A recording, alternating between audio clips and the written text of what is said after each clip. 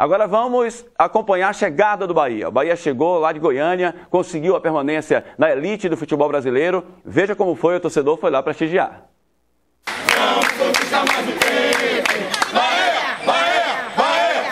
Alegria, música e muita animação.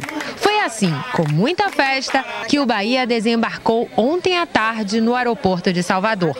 Os torcedores ainda estavam com um gostinho da vitória. Nós estamos na primeira divisão, quer dizer que nós ia cair, nós chegamos lá. Viu? Em nome de todos os torcedores do Bahia. Tá feliz? Estou feliz da vida. A partida começou bastante movimentada. Com apenas 5 minutos de bola rolando, Márcio e Marcelo Lomba tiveram muito trabalho. Hélder cobrou uma falta com força, mas a bola não entrou.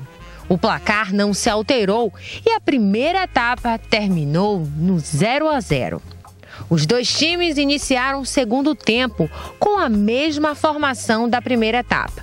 O panorama do jogo também não se alterava, porque o Bahia seguia organizado e perigoso.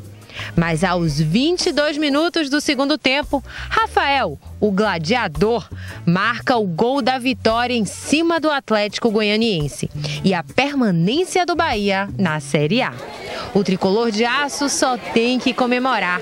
Rafael não escondia a satisfação durante o desembarque e fez questão de atender todos os fãs. O Rafael gladiador,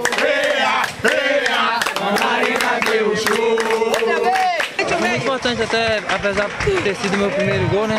Fiquei muito feliz e que possa ser o primeiro de muitos, que eu possa ajudar o Bahia a subir e não ficar na parte de baixo da tabela. Os jogadores mais festejados pela torcida foram o goleiro Marcelo Lomba e o zagueiro Tite. Agora os jogadores vão descansar. Isso mesmo.